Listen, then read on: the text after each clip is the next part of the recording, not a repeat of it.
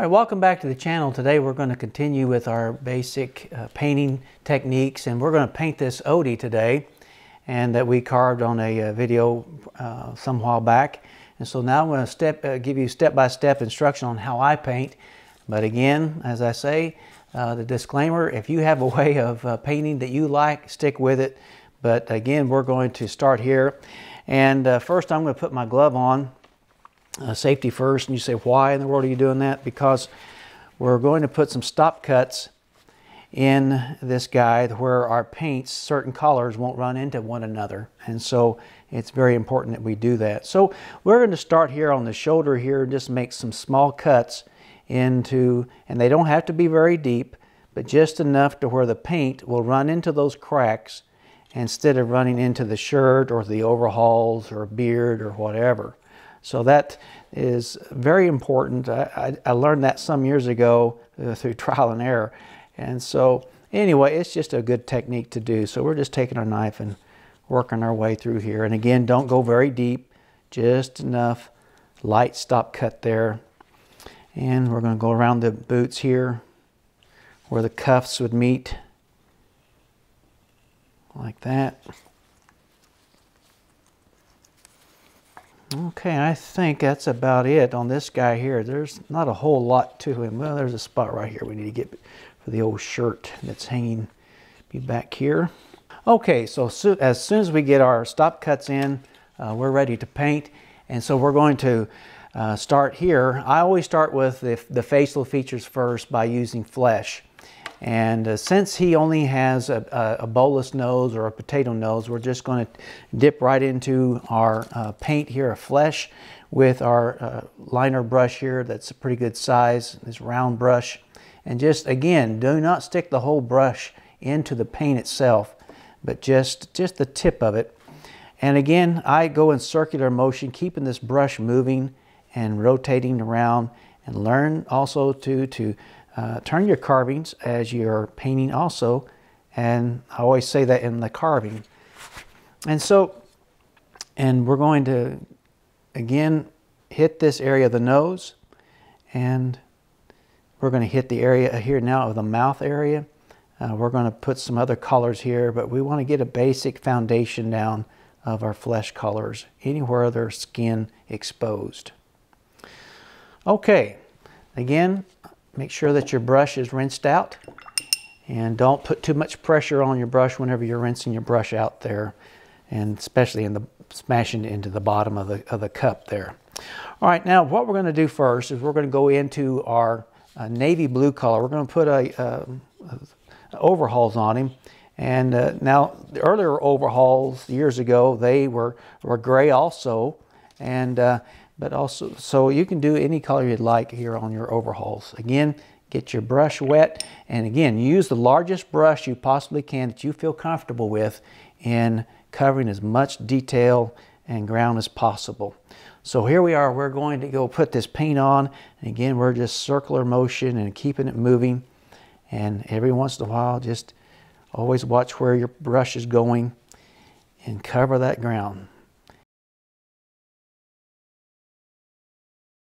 Now, once in a while, your brush will get on an area that doesn't need to be, and so I'll show you how I take that paint off of an area that doesn't need to be there. So here in just a little bit with our knife, because I just hit that area with the paint here that we don't need there. So we'll just take a knife and remove that here shortly.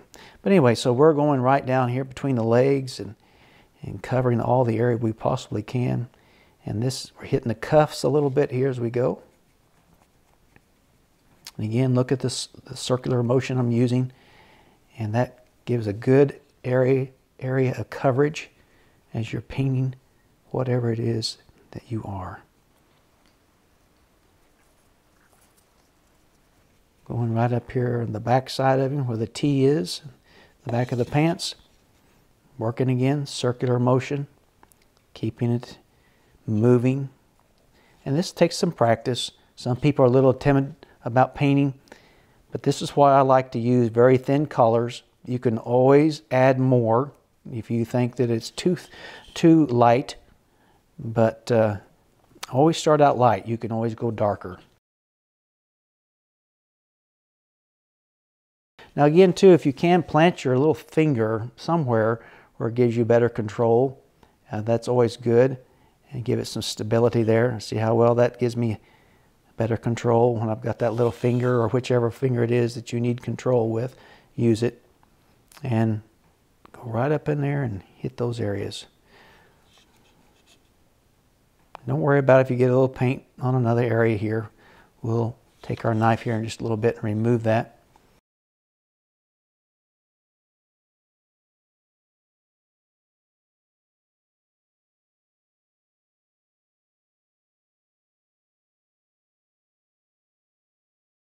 All right, now I'm going to take a little liner brush here and get into the areas of where the straps go to the back of the overhauls in the back here, but hit this area right in here and get that good, because we're going to go in here with and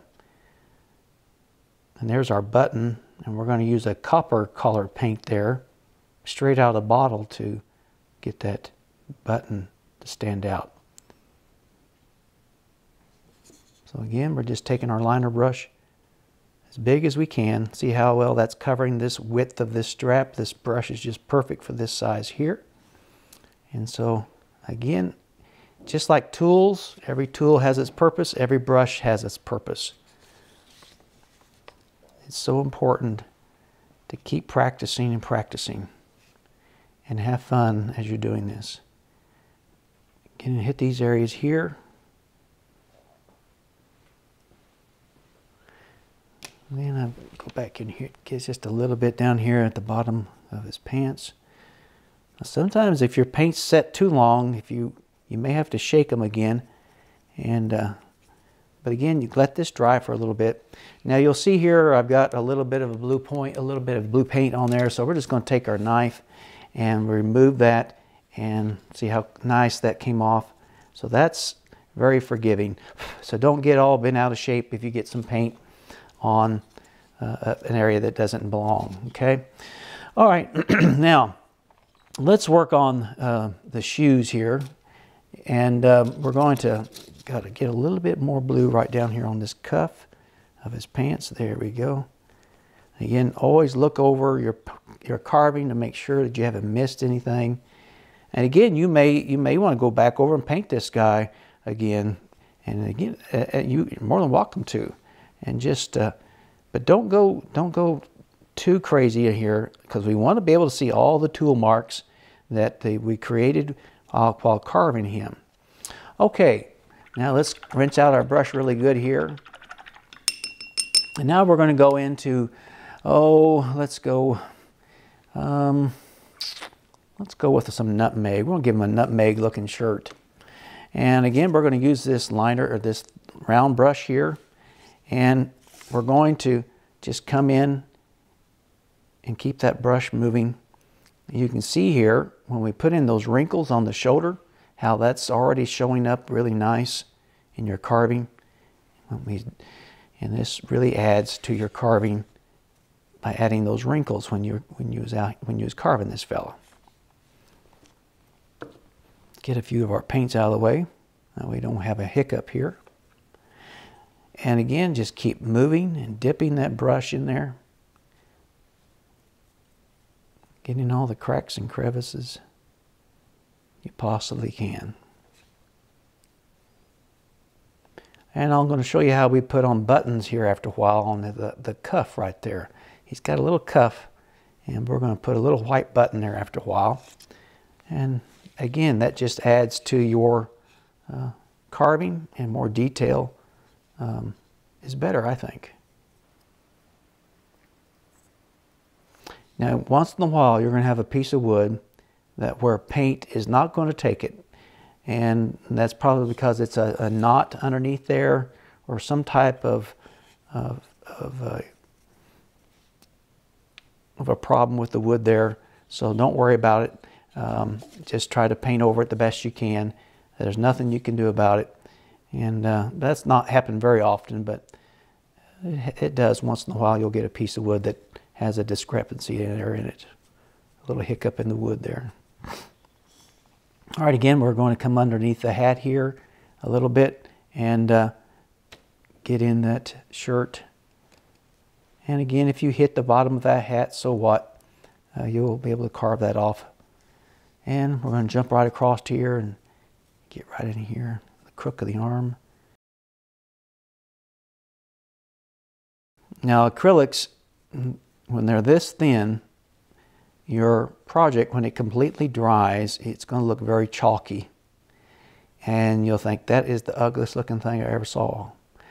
Well, I have a solution for that, and it's a dipping process that we use, a sealer also, and it enhances, it really makes your carving really pop. So again, we're just moving around, keeping this brush moving. And I'm liking the looks of this. I like this. I like it. So again, don't be afraid to experiment with other colors, you know. Also look and watch people, you know, but don't be creepy about it when you watch people. But their clothing, the color of the clothing, or the dots and stripes, anything like that. Anything can help you to become a better painter or carver. Why, you know, use those resources. All right, now I'm going to lay this brush down now, and we're going to come in with our same color of our nutmeg and come underneath the beard here a little bit to get that shirt of his, and get that in there and get him all taken care of. Hopefully you can see that pretty good. All right, now I'm going to stop here and kind of bring him up to the camera here where you can see him a little bit better and see he's already taken some shape, and we'll work on that hat here in a little bit, and he's starting to come to life.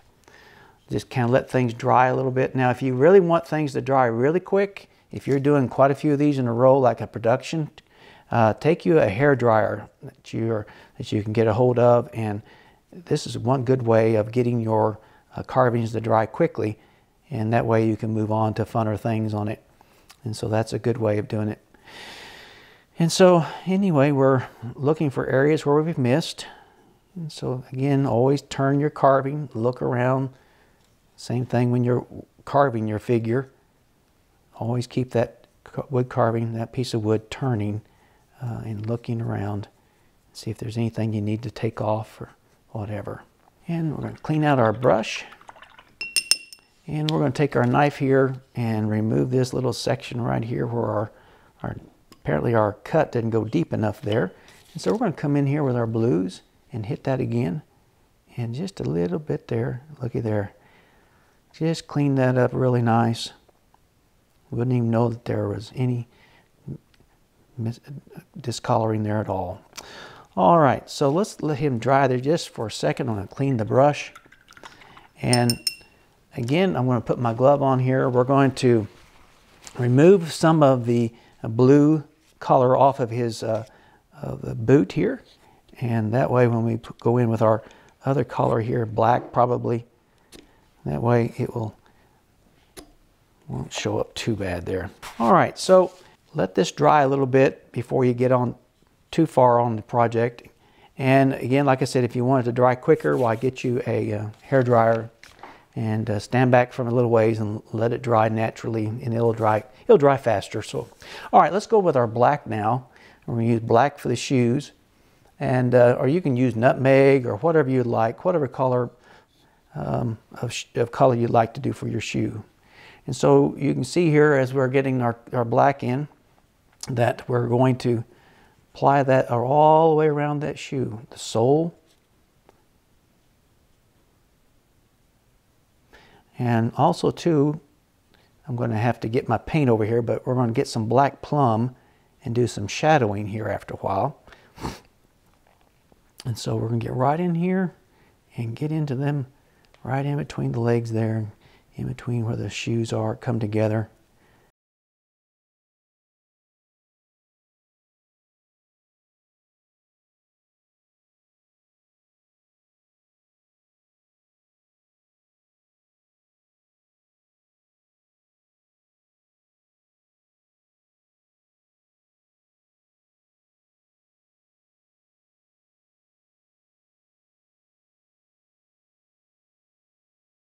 So now we got the boots done, And now let's move on to the hat.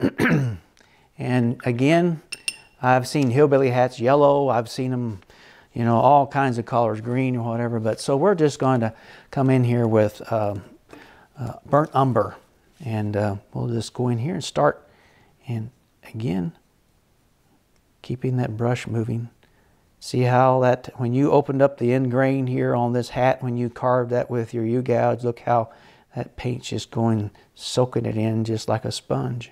And that's okay. Now some people will take and stick a screw in the bottom of there and with a little wooden handle, and that way their hands are not touching the painting or the carving while they're painting. And I've tried that on a few things. It's okay at times for me, but it's a nice way of holding your carvings without getting your hands all messy and whatever, or getting paint on the area of the carving it don't need to be.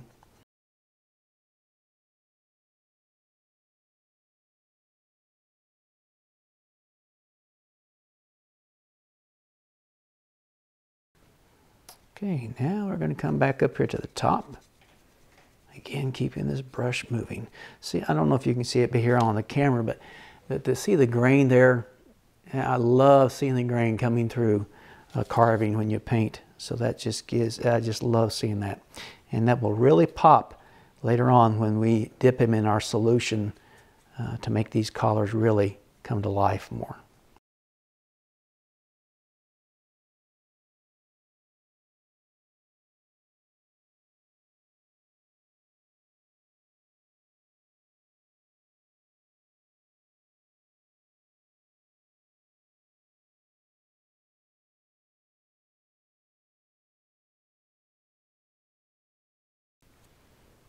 All right, again, look over your carving.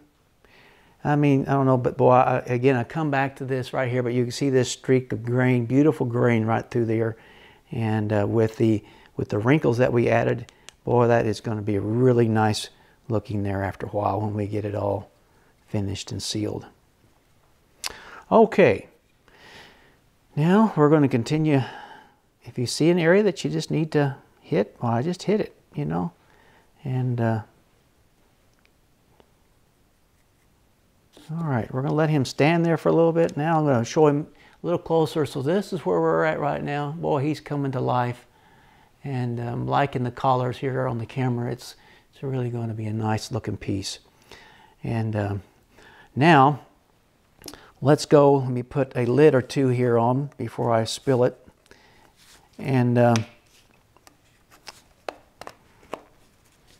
we're going to, oh, let's go. Yeah, let's give him a nutmeg beard. And again, just come in here and use this round brush. You can see I've used this brush mostly on this project more than any other brush right now. And that's the way it is. It's just kind of like with some of your wood carving tools. You'll use one tool more than you'll use the other. And you're getting some good results. All right, again, we're just moving. Again, hitting all the areas that's not been painted. Let that paint go in there and do its job.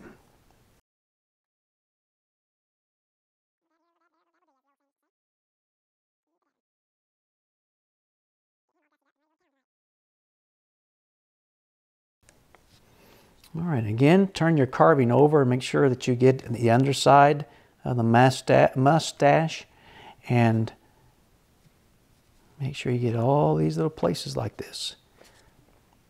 And again, I'm planting my little finger here on his hat. That way I can get more control to go underneath here to get the underside of the beard.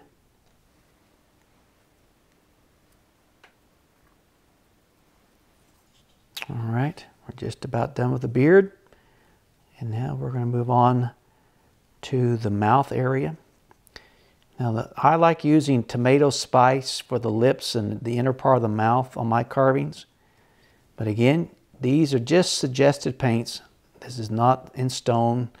If you like the certain colors or a certain way of doing things, do it. But this is just just my guidelines and whatever I use. And I'm always looking for better ways to to enhance my carvings and paints. So I'm always looking and learning too. So again, we're coming in here just hitting some of these areas where our paint kind of bled over, even though we did put some stop cuts there. So we're going to go back and visit those areas. Going back to our blues and hitting that blue there. Look at there. Took care of that spot.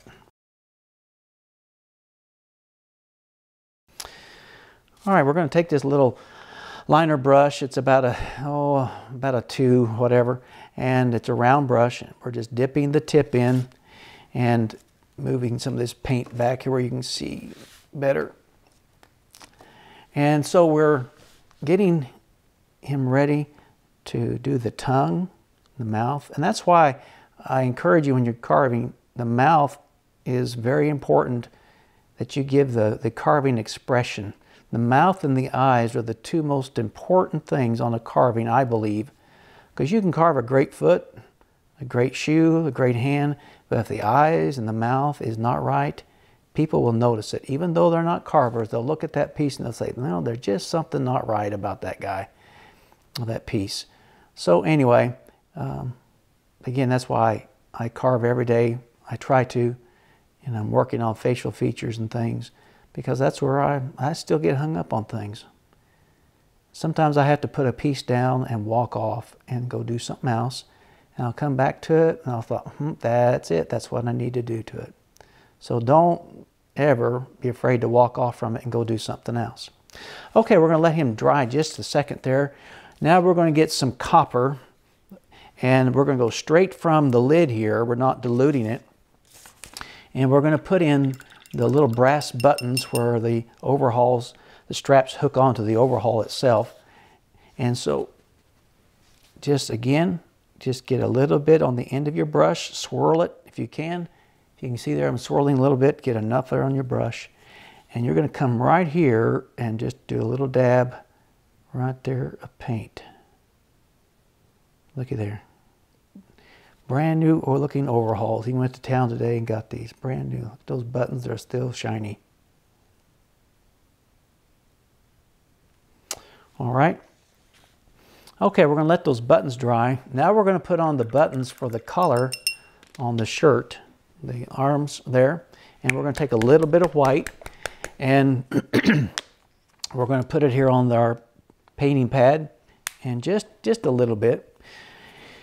And you can do this a couple of ways of putting it on. You can either do it with a toothpick or you can do it with a stylus. Now these are what are called stylus, and they come in different sizes and shapes. And here's one too. This comes in different shapes and sizes too. And so today we're going to use this end here, which you got to clean this off here. It's got a little bit of blue paint on it. There we go. And so we're going to dip this into the white here. Now again, just using just the ball of it, just hit that tip and just barely put the end of that ball in that paint. And right there, and we're going to put a little button. You can either carve the button like we did up here on the straps, or put them on. Looky there. And then when that dries, you'll go back in there with a straight pin and put a couple of holes in it, and that will give you, look like it's been sewed on. All right, so now we're going to let this set just for a little bit. We're looking over it, making sure we're not touching any of the fresh paint of the buttons or anything. We're looking them over. All right, now I think we're about to our last part of this, and I use black plum for my shading, and I believe it's a very good color, and I put it everywhere on my carving pretty much. And so again, I'm just going to put some here on the painting pad, and just a little bit. And I'm going to use a little little brush now, a medium-sized brush, and this is I don't know, about a number 10, I believe it's called. And I'm going to get that wet. And I really get it wet, and I'm side loading here into the paint. I'm not going straight in, I'm side loading, and I'm loading up both sides of the brush right there. And then I come out here and I test it a little bit and draw out anything. And then I go back in and load up again. And now I'm going to come in here and I'm going to hopefully put some shadows in the crooks of his arms, anywhere where there is a crease we're going to put. And again, this is very watered down now. I don't get it too thick in here. And just give this time and you will see how this will create shadows and make things even pop more when you've done some undercutting with your knife. This will really enhance it. And then hit these areas like this with your brush, hit these wrinkles. And again, that just makes it really come to life. Again, planting our finger on there and coming down the side of his overhaul straps and coming right across here. And then coming underneath the arm and right up the back side of the arm there. Hope that you can see that okay. I'll try to turn that where you can see that. And again, we're getting under the hat here, coming down. And then I come and hit the tail part where we put the T at here for the posterior.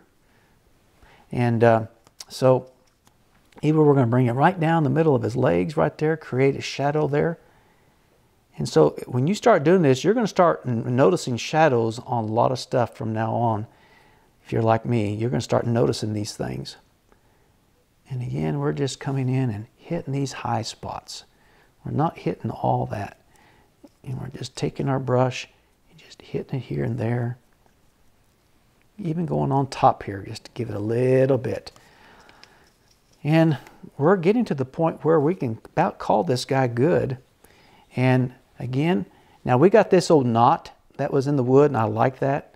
And that's okay. It just, I like seeing things like this in a carving, a knot or a pinhole or whatever it may be. And again, we're just coming right around the cuffs here and right around there to create shadows.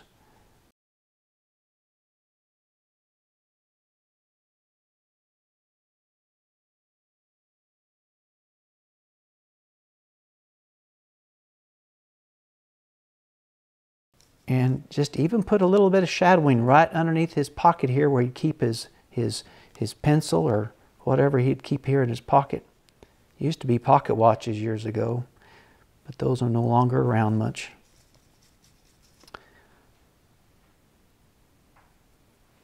And underneath the stirrup there, where they come in and connect there, just a little bit of, just a little shadow. And I even come in here and go right underneath the beard a little bit and the mustache and hit that too. And now I'm going to take it and I'm going to do a little bit underneath the hat. Just hit that just a little bit.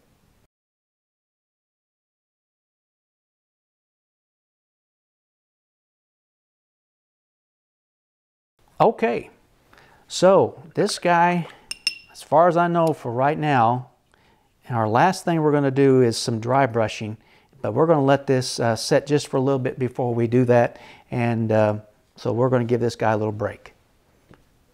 Okay, we've let this carving dry for a while, about 30 to 35 minutes to 40 minutes, depending on the size of the carving and how much paint you did put on it. But he soaked up very well and dried up pretty good here. And so now we're going to show you what I like doing once in a while. Now, not on all of them, but this is called a dry brushing, and it just gives it a highlight. And so what I use here is a stylus brush that you can get these at any hobby stores anywhere, and they come in different sizes. But this guy here, this brush here is just about the right size for what we're wanting to do here. So what I'm going to do is I go straight in from the top and just barely hit the bristles with the paint. Because that soaks up quite a bit more than you think there. And so be careful that you don't plunge the whole thing in there. So now what I do is I use a tapping motion, and I just tap this all over the table here, or the palette, until it's almost gone. See how it's almost gone there? And so now we're going to come in here and we're just going to lightly hit these areas, and it shows like a worn look on his jeans. Put a little bit on his shoes, things like that there. Even if you want to make him just a little older character, put a little bit of white in his mustache there. And so this will really, you can see here, help enhance your carving more. And again, if you don't like this, that's fine, whatever. But again, you may have to come back and hit this brush again and load that brush up with some more paint and tap that out. And then now watch when here, this hits the wrinkles here. See how it hits the high points of your ridges that you carved in for your wrinkles. Doesn't that look nice? And just really brings the carving to life. And again, let's reload here again. And let's tap, tap, tap. Come in here and hit these areas. And I like how it gives, it just catches light and reflects light. And you can even hit it on the top of his hat if you'd like to. Again, just tap this brush, get it loaded, tap it out, and then go back in and hit the areas with your brush here.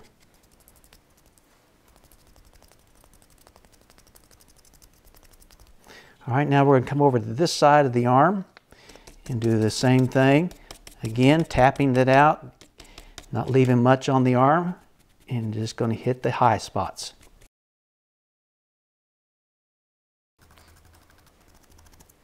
All right, look him over. If you're satisfied with the results, you know, that's what matters.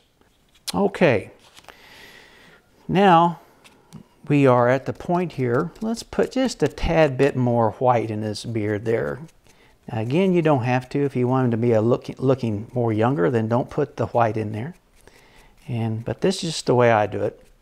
And again, I don't do it on every carving, but this does give it a worn look in places and where the light would catch. And so you can see here on camera how it highlights these areas where you created it, where you carved with the wrinkles. Even on the hat you'll see there, and on his arm there, and all these little places. You know, don't go too crazy with the white, but just enough to show some highlights. Now, to create the buttonholes, we're going to take the other end of this stylus brush, and it's got a very sharp point on it. And again, if you don't have one of these, just get you a straight pin and just go straight in and just barely poke a hole. And you can see there, maybe on the camera, I don't know, maybe too much for it, but there's a couple of holes there, and you'll see. In reality, you don't see again these little holes from a distance because they're holding the button on. And so that's basically what I do, and that's how I do a lot of my paintings. So again, thank you for watching, and happy carving.